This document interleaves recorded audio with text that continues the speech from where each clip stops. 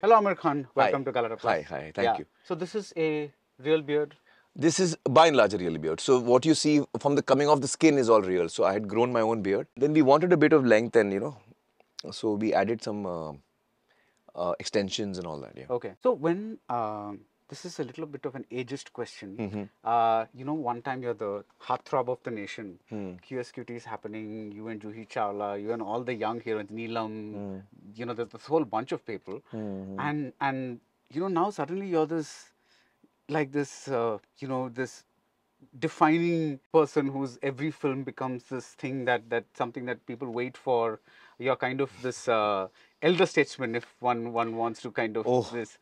I'm sorry for saying that. Yeah, it doesn't sit well on my shoulders. But you know what I mean, right? Yeah, I know. It's like, how does the transition feel? It's like that at one time you're doing all these romantic roles and having fun, and then now you're like Dangal, for instance. You're like playing the father or the like a kind of a senior, and there's also more responsibility on your shoulders because the films that you've chosen have also become more, I wouldn't say serious necessarily. No, yeah, they're not serious. Yeah. But I'm hoping they're entertaining. Yeah, they're very entertaining. No, serious does not mean not entertaining. But they've also become more, how do I put it, hefty in terms of what they say as opposed to Are you talking of Thugs of Hindustan? Just kidding. I'm talking about Dangal. Just kidding. No, if you want to talk about Thugs of Hindustan, No, I'd rather not. Yeah, okay, all right. Yeah, so how does it feel? Well, it's been a journey, and actually, to be quite honest, as a person who started, quite young, I started at the age of 18 when I joined my uncle as an assistant. So my journey has actually started from there, and quite honestly, I'm 57 now. I was 18, so in one more year, I would have completed 40 years in the industry. Yeah. Not as an actor, but in the industry, I would have completed 40 years because I worked for 4 years as an assistant first. So it's been, I think, 35 years almost now. And I still feel that I do not feel that way. What you're describing is not how I feel. Yeah. I feel like I'm still very much 18 years old and I'm still excited about what I'm making, and we're just trying to get it right. Yeah. That's all we're doing. Yeah. We're trying to be honest to the story and the material and the script and try to, bring it out as well as it can. Yeah. बस हम वही कर रहे हैं और उसमें क्या है, each film is challenging, each film is a new film, each film you learn something new, and every film comes with a new set of challenges. Yeah. So you're never the master. Yeah. That's what I feel. Yeah. No matter how experienced you get. For example, now Laal Singh Chaddha. As you rightly pointed out, I've been working for 35 years. After having worked for 35 years, I should find it reasonably comfortable to do a film. Yeah. It's very difficult. Advait, as a director, I mean, I hats off to him how he's taken this film and really, brought it to shore. Probably been my toughest film. Right. Most challenging film. Yeah. Part of that question was also addressed to me because, when I was in school, Kyamat Se Kyamat Tak was a blockbuster. Okay. And it was running for 25 weeks and stuff like that. Yeah, so, yeah. like, it feels like, that like I'm still in school. Yeah, like, just like you say, you feel you're still 18. I feel like, oh my God, where does time go? Where does time go? Yeah, you're suddenly like, oh my God, I'm interviewing Aamir Khan. Yeah. Just yesterday, it seemed like I saw him in Kyamat Se Kyamat Tak. That was partly addressed to me as well. Yeah, sure. You I you grow, when you kind of grow with an actor over the ages. It took you a long time to acquire the rights for this. For 8 years, yeah. About 8 years. So you stuck to it. I mean, what took so much time? Was it the negotiations or? No. Well, it's not nice to go into the details. Right. But we approached Paramount, of course, which is the company that owns the original, who has made the original. Right. And initially, I was not able to, they said you can take any rights from us to remake because their sister concern, Viacom, was actually helping us. I'm talking over 14 years ago. And there was a different management then. Right. Not only in Paramount, but also in Viacom. At that time, for some reason, it wasn't working out. But I, being the kind of person I am, I persevered. I went and met various people. I flew to Germany, to Berlin, and met Spielberg with the hope that he might put in a word to, Mr. Zemeckis. They're very close. But anyway, it took us around 8 years finally when we were given the rights. But something told you, I want to make this film. Well, I've seen Forrest Gump in '94 when it came out. Right. I saw it at the theatres. I remember loving it, so I saw it a couple of times in a short span. I had never imagined you can make this into a Hindi film. I had never imagined. And when Atul and I met, and he is a close friend, Atul Kulkarni, who's an actor, and he and I did Rang De Basanti together. So exactly 14 years ago, in fact 14 years and a month, so little more than 14 years ago, it was in the month, we are in August, it was in July. 8th of July, if I'm not mistaken, to be precise. It was the premiere of a film that I had produced called Jaane To Ya Jaane Na. And we'd invited the whole industry and all of that. At the end of that night, a few of us were sitting in my house, and that Atul was one of them. And we started discussing about films, and he said, "What is your favorite film?" And I said, "One of them is Forrest Gump." The conversation got over, I forgot about it. 2 weeks later, he calls me up and says that, "I've written a script for you." So I said, "But you're not a writer." He said, "Yeah, I've given it a shot." I said, "Okay." I said, "What have you written?" He said, "I've written an Indian adaptation of Forrest Gump." I said, "What? In 2 weeks?" He said, "Yeah." He said, "My schedule got cancelled. I was supposed to go the next day after we spoke. The next day I was going for an outdoor, it got cancelled. So I was at home, I sat down and wrote it." So I didn't have high hopes from what he had written, and Atul is also a friend, and for some time I was busy. I said, I'll hear it now soon. But since I was not having too much hopes, I was not really following up with him. Rather, he was following up with me. And actually what happened is when I heard the script, that's when I realized that that's when I started taking it seriously. Because when I heard the adaptation and the script that Atul had written, it just swept me off my feet. I just fell in love with it. I just fell in love with it. And then I said, oh, I have to do this. So at that time I wasn't thinking that, oh my God, you're taking a classic and you're trying to remake it. Yeah. I didn't even think of that. I just thought that here is the material and I've loved it, and I don't know how Atul has done this, but now what I'm hearing, to me it feels like an Indian film. That's how good the adaptation is. I would have not even known that this is an American film. If I had not seen that. It's a new film for me. So I said, I want to do this, and then the journey began of trying to get the rights and all that. Yeah. So it took us a while. So one of the things that Forrest Gump really did to America was when it was released, was present a very idealized version of America that you didn't, because in a way Tom Hanks character Forrest Gump represents his America, like like that you don't need to be cutthroat or super intelligent or super talented to succeed. You can be very basically decent and kind-hearted and simple and nice. Yeah. And you have core human values and also succeed. Do you believe in that personally? I do. And I think that is one of the things that attracts me to this material, is that it's a story where we are used to watching our heroes and our protagonists have different kinds of strengths. Some of them are physically strong. Like the Avengers series, they are physically strong. They can, sometimes your hero has got moral strength. He fights for the underprivileged, or he fights for people's rights. But here is a hero who doesn't fight. He doesn't have any great physical strength. He just is a simple guy who's very innocent, and he's very pure of heart. He doesn't have any negativity. And I wanted people to experience the power of innocence. I'm using the word power. It's not the way I want to use it. Yeah. But innocence brings so much with it that you don't need power after that. That's what I felt. And this story really tells you that. It's a very positive film. It makes you believe. It makes you believe in the goodness of people. It makes you believe in your own goodness. Right. It touches the good in you. Yeah. And that's what I like about the material. Yeah. So in the original, Tom Hanks is a Southerner, a Southern American. He's from Alabama. What made it feel right that this character should be a Sikh? Yeah. Well, actually, Atul in his adaptation had already placed him as a Sikh, and all of that was already in place. When we received it as a script, we were already reading a Sikh character. We were already, he was part of that script. And so it felt very natural to us. So none of us questioned, why is he a Sikh? It was very organic to us. But now that I think about it, Atul probably placed him as a Sikh, because technically he could be anyone. He could be a South Indian, it could be any character. Very rightly said. But I think Atul did that because in our timeline of, recent socio-political history, in 83, 84, that was a very key time. That was a very difficult time, I would say, and the Sikh community went through a lot of difficulties at that time. So by making him a Sikh, I think what Atul was trying to do, and he did that, I think, rather well, is that he gives, by making the lead character a Sikh, you're actually investing your emotions very strongly in the character, in the incident, and then from there, when the film goes on, you're I think that's why he made it a Made it, Sikh okay, character. I think so. nice. Now, there was a time when pan-India cinema basically meant Hindi cinema. Movies like Aradhana and Yadon Ki Barat and your own Kamat Kamat Tak, as I just said, had Silver Jubilee runs in Chennai.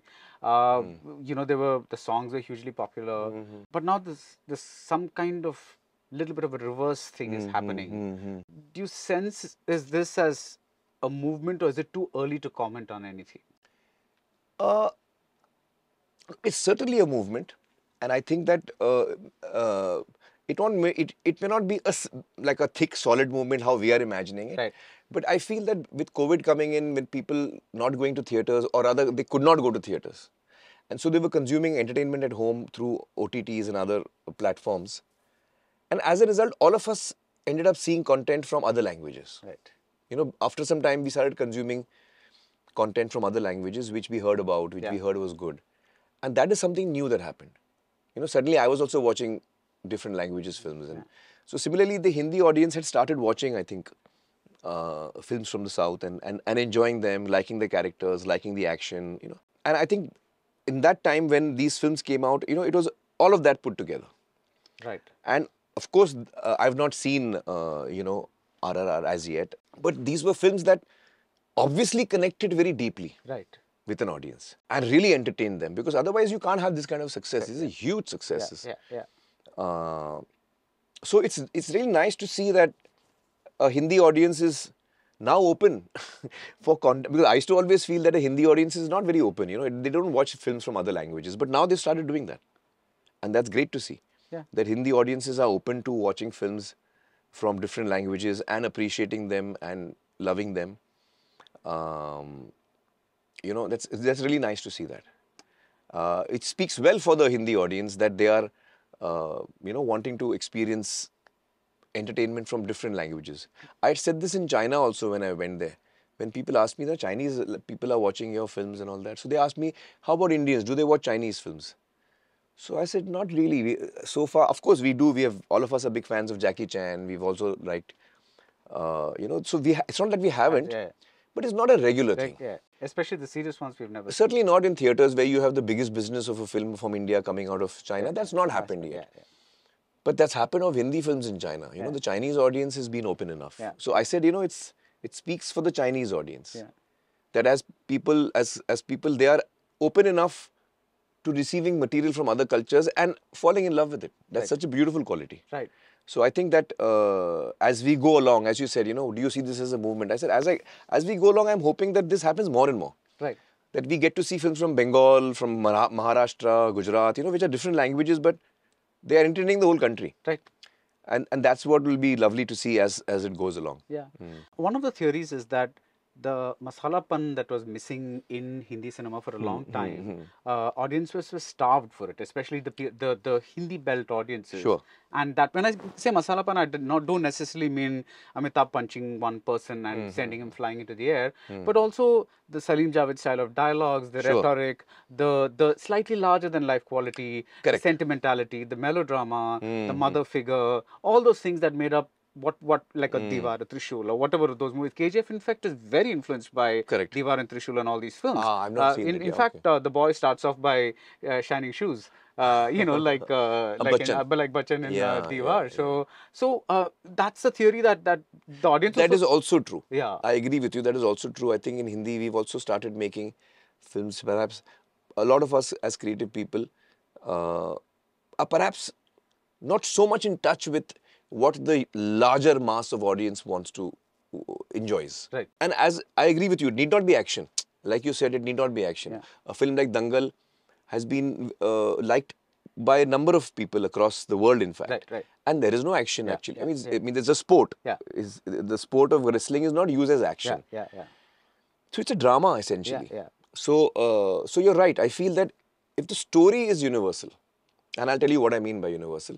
By that I mean that emotionally it touches the hearts of a larger group of people who watches it. So like you said, a mother-son emotion is a very deep-rooted emotion. So somewhere I think in Hindi cinema also we as creative people have started selecting perhaps films which are more and more niche. Now I feel that every filmmaker has the right to choose what he wants to make, and of course he should make what he wants to make, yeah. no questions asked. But then we also should be aware that if I'm choosing this subject, it is a niche subject. I must be aware of that. I must not imagine I'm making a mainstream film, but actually I've selected a subject which is actually won't interest, and the people will not, most of the masses may not even relate to this topic. Right, right. So that has been happening also. You're right. I agree with that. So when you see like many movies flopping, but a Gangubai Kathiawadi or a Kashmir Files succeeding, so the masses, what the audiences rather, what is the kind of message that they're saying? What are they saying? Like, I want to see which kind of movie? Actually, the audience is I think happy to see any kind of movie. Okay. When you're promoting a movie, you kind of tell them what it is. Suppose I've made a action film. I will promote it as an action film. You will see the trailer also. So you'll come to know what genre it is. Right. But what I'm saying is, irrespective of genre, there has to be an emotional connect. The universality would. Emotional connect. Right. Even an action film. As an audience, I won't be interested in an action film if there's just action happening. You look at Gajni. It's an action film. Yeah. But why is the action happening? Yeah. It's happening because of a deep emotion that you feel as an audience of this love story between Kalpana and Sanjay Singhania. And when Kalpana gets killed, the action is happening because of that. Yeah. And that I want to see as an audience, because I'm upset that Kalpana has been brutally murdered like that. Yeah. So Gajni is essentially a love story. Yeah. The action is the second layer. Its heart is a love story. Kalpana is the heart of Gajni. Yeah. So I'm saying this is how, I think South films and South filmmakers still have that, they are very connected to their audiences. Perhaps we have lost that connection. Perhaps we need to relook at that. Yeah. And the South films are teaching us that. So it's interesting that you just named the characters. Do you remember all the names of all the characters that you played? Quite a few of them, yeah. I remember most of them. Do you remember the one where you did with Juhi Chawla, where you're this Snake Charmer. Snake Charmer? Oh my God. No, I would not remember the name of that. No. Okay. That's one of the films. That's my film. My father produced and directed. Right. It's not a film that I was very happy with. So the films that I'm not very happy with, I try to forget as soon as I can. Now, one of the things that makes a star, whether it's a Bachchan or the three Khans or a Sridevi or a Madhuri Dixit or a Raj Kapoor, Devan, whatever, is the theatrical pull that they have. That's pretty much what, because they say that I can pull that many fill seats. Fill seats. Or as the Americans say, you put butts in seats. So that's the stardom. Now, that's one of the ways to measure stardom. Measure stardom, yeah. That's like at whatever the thing is, at least the first day goes is really first weekend, first day, whatever. But now that people, the movies are kind of, OTT has come into play. There are a lot of people kind of going either way. Do you think that kind of stardom that you guys enjoy, that is not just you guys, when I say you guys, I mean you, the previous generations, across languages. You mean across languages? Across languages. Yeah. Do you think it's going to become more difficult to see that magnitude of star? See, that depends. According to me, we've been making a simple error. You see, when film, there's nothing wrong with OTT. As a platform, it's very nice and it will actually complement cinema. I'm not against it. No. Just hear my whole answer. I'm saying that OTT actually is not a challenge to cinema. But we are making it a challenge to cinema. What we are doing is, we are saying that our films will release in theatres, but you don't really need to come. Because in a few weeks, you can see it at home. Right. How do you expect people to come to the theatre? How do you expect me to come to the theatre when you already told me that just wait a few weeks, I'm coming to your house. You don't have to come to the theatre. That is the error that, according to me, the film industry is doing. Our films, of course, must come on OTT, and audiences should watch the film on OTT also. But we must give the audiences a clear choice. If I want to watch a film in cinemas, then I come to the cinema, and if I don't want to watch it, no problem. Right. Then I have to wait for 6 months for it to come to OTT. Which is what is happening with... Then at least the audience has a choice and say, oh, I don't want to wait 6 months. I would rather watch it in the theatre. I may have heard good things. Now what happens is, if a film is very good and I come to know it's a great film and I'm told, please watch it. My answer today will be that it's okay, I'll just wait for 2 weeks, I'll watch it at home. That should not be the case. When a film is being appreciated, when the film is being loved, and it is in cinemas, and then you tell your friend it's a great film, go and watch it, he must feel that if I don't watch it, I will miss it. Yeah. So I think that is one big factor in the collections of theatres dropping. Right. Not just in Hindi, but in every language. The quicker you go into OTT, it doesn't make sense to me because you need to have a clear demarcation between the platforms. Right. You know, and if that is not there, then common sense tells you that for economic reasons, for bandwidth reasons, for time reasons, because when you go to a theatre, you need time, Yeah. you need certain amount of money, you need certain amount of bandwidth to actually go there, book the ticket and travel. If all of this is all of this is required to come to a cinema, that is a given. Yeah. Then you cannot have it coming on OTT so fast. Right. If it's coming so fast, then cinema doesn't stand a chance. Right. Cinema doesn't stand a chance. So it's in our hands. As filmmakers, we have to decide. For example, I make sure that my films don't come on OTT for 6 months. I try my level best to do that. For this reason only. So Dangal has none of my films come in 2 weeks like that. And I'm trying to make that more and more, and I'm hoping other people also do that, because it's not just if one person does it, it doesn't work. The whole industry has to do the same thing. Audiences across the country should feel that, because cinema is a different experience. Obviously, yeah. You're watching in a dark space. There are people around you. It's a collective experience. You laugh together, you cry together, you cheer together. As opposed to sitting alone and watching it on your laptop or on your phone also nowadays. Yeah. It's not the same. If I'm going to enjoy myself, then I have to ask myself, will I enjoy myself on a 5-inch screen? Or will I enjoy myself on a large screen? Right. With the sound. We work very hard on the mixing, so it's the, I make films for cinema. Yeah. That's where you will experience my work at its, how it is meant to be experienced. Right. So I think that's a big difference as well. We need to not have come on OTT so fast. Or we can make a film directly for OTT. I don't mind. You can make it straight for OTT. Now, but if you're coming in theatres, then you have to have a distance. Now, allow me to present a counter argument, which may sound a little naive to you because I'm not a business guy. No, sure. Please tell me. You're a big star, Aamir. So people will pay big money for your movies, even if they come 6 months after OTT. But what I've been hearing from a lot of producers is that the later that they release on OTT, when it's the second tier or third tier stars or whatever it is, the OTT price drops. The price of the movie keeps dropping. They don't offer the kind of money that they do when it's still hot, so to speak. The film is still hot, so to speak. So I think that's another reason that many films choose a shorter window for what is your, as somebody who's been in this business for a long time. But I don't agree with that. I'm sorry. Okay. Yeah. See, because a film does well based on how well you've made it. If a film connects with people, it'll do well. Okay. And if it's on OTT or on cinema, if it's a good film and it connects with me, I want to watch it. Okay. If it's not available in cinema, I'll watch it on OTT. Right.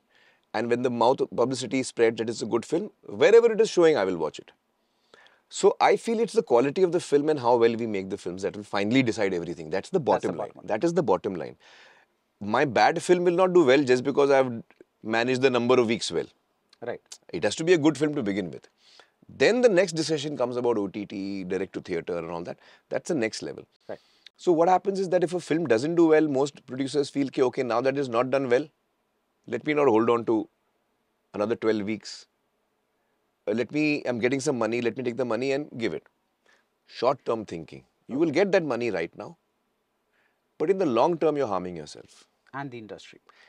And the industry as a whole. So our ability to work collectively, we are doing Pani Foundation. Me and Kiran and Satya, we work, for the last 6 years, we're working in rural Maharashtra. And we're working in trying to help people with water and agriculture. The reason I'm telling you the story is that one of the key things that we as Pani Foundation do is we try to bring a village together. Because when a village comes together, it becomes strong. Right. And any problem in front of them, they are able to handle together, whether it's water or any other challenge. If they are together, they can handle it. And we've learned that. In Pani Foundation, we've seen that happening. It's the same thing. If something affects all of us, and I think only for myself, then that won't help everyone. Like you said, that short-term thinking. It's a short-term thinking. What is good for everyone is also good for me. Yeah. I have to understand that. Right. As an individual, not just in cinema, in life, I feel. Right. What is good for me may not be good for society. Correct? Right. So I must do what is good for society, because eventually what is good for society will also be good for me. Yeah. You know, that's what I feel. So when you embarked on this Laal Singh Chaddha journey, there was you just said there was this gut feel that because you heard Atul's script and it just affected you a great deal. Now after the whole movie's over and you've seen it, that gut feel, does that still stand? So I'll tell you what I feel today, now that the film is complete and we are a few days away from the release. I have to say that when I heard Atul's script, and or for that matter, us as a team, Advait being the director, me being the producer, and the entire team, when all of us had just the script in front of us, then Advait and all of us had a certain vision of what the film would like, what we would like it to end up being. And that was the start of the journey. Today, we have come to the end of the journey. When I look at the film, I think that what we set out to make, we've come quite close to that. Nice. I'm very happy that Advait as a director, though he's a young guy, this is his second film, it's a tough one. Yeah. But despite that, he's managed to bring in the ship quite well. And I think all of us as a team look up to him as a person who has led us in the right direction, and he's made a film which all of us feel is very close to what we wanted to make. So we're very happy about that. Now, of course, we are waiting to see if the audience is interested in what we wanted to make. Right. We'll get to know in a few days. How do you do this, Aamir? How do you consistently or almost always consistently pick relatively untested, unknown talent and kind of identify a spark in them that was not visible earlier, but in your film somehow it's magnified? I don't want to name names, but I think you know what I'm talking about. You know, you relatively unknown directors, relatively. Oh, okay, directors, yeah. Well, when I'm selecting, films, one of the things I look at is, of course, the script. It has to, connect with me. But one of the key things I look at is who's the director. Right. I give a lot of thought and importance to the fact that this director is the person who's going to lead this process. And that's a very important decision for me. If I'm not comfortable with the director, if I don't feel safe with the director, then I tend to hesitate. Okay. But for me to want to work with a director or to completely trust a director, I don't need the director to be 10 films old. No, that's what I'm or saying. Yeah. should have given 20 hits. No, if I feel that if I feel you're capable of telling the story and narrating this well, and if I have that confidence, that's good enough for me. So in my career, I've worked with a lot of newcomers, new directors. There's John Matthews, there's Farhan Akhtar, Dil Chahta Hai was the first time. Lagan, Ashutosh, while that was not his first film, that was his first film that actually launched him into his career. It was his third film, I think. So yes, I have worked with a number of new directors. Untested is what I would like to. Yeah. Untested, yeah. But I test them. I make sure. You may give them an example. No, nothing like that. It's just by talking to the person. I spend a lot of time with the people I'm about to work with. And when I get the confidence, I go for it. You once had a Mahabharat project. Dream. I had a dream. Dream. Okay, yeah. You wanted to kind of started the project. Yeah. But now, given that this is the season of mega projects in every possible language, everyone wants to go pan-India and the budgets are just out there. Do you think it's time to re-dream the dream? It feels like it's the right time. But, Mahabharat, you cannot time it and all. It has to be beyond that. When you're making Mahabharat, you're not making a film. You're doing a yagna. And you have to approach it like that. You cannot approach it like you're making a film. It's not a film. It's much deeper than that. And I don't know whether I'm ready for that.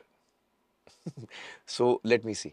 But it's something that really excites me. Nice. So you still, it's there, some corner of your mind. Yes, it is very much there. Right. But I'm afraid to bring it out into the fore because I don't know whether I'm ready. See, Mahabharat will never let you down. You might let Mahabharat down. Okay. So I don't want that to happen. Right. Yeah. So I hope that Laal Singh Chaddha is another success for you. But you've also kind of at times gone wrong in your calculation, like in Thugs of Hindustan. Yes. So when that happens, do you kind of have this enormous process of what went wrong? Oh yes. I give a lot of thought to what went wrong, because you see, a film that doesn't work is an opportunity. It's a great opportunity to learn, because when you make mistakes, you learn exactly what has gone wrong, and it's so all. Wherever I am today, it's not because of my successes, it's because of my failures. In the early years of my career, I don't know whether you're Tum aware. Mere Ho. Tum Mere Ho was the name of the film. Yeah. But you asked me the name of the character. Okay, yeah. Tum Mere Ho I remembered, but you asked me the character's okay, I name. suddenly remember the name of the film. Yeah. Yeah, okay, yeah. So, Suraj, is the character called I Suraj? think so, yeah. Just I look don't up know. online. If I'm not mistaken, Tum Mere Ho, the character is called Suraj. That would be amazing. Yeah. Yeah. I hold my failures very close to my heart, and because those are the ones that I've struggled the most. Those are the ones I've not succeeded. Those are the ones in which I've, uh, Shiva. Sorry, it was from S I knew. Suraj, Shankar, Close Shiva. enough. Shankar, After so Shiva. many years, close Yeah, enough. yeah. Yeah. But And you did say that you like to forget the films that you, yeah. But failures really teach you a lot, and I think that so I value my failures a lot. And regarding Laal Singh, I mean, we'll get to know now, but I feel that I'm just hoping that it's a film that touches people's hearts in the way that it's touched our hearts when we were making the film. Nice. And if that happens, I'll be happy. Yeah. So really looking forward to the film. Yeah. I'm watching it on an IMAX screen. Okay, thank you. Because just the one of the things that really appealed to me about Forrest Gump was how it kind of took the scenic route and went all Yeah. over America. And Yeah. you've done this whole Kashmir to Kanyakumari Yeah, thing. it's a large screen experience. Large screen, yeah. I think it's a large so screen I think I want to experience. see it on a larger screen. Great. I hope you like it. Thank you so much. Yeah. And all the best. Thank you so much. Thank you.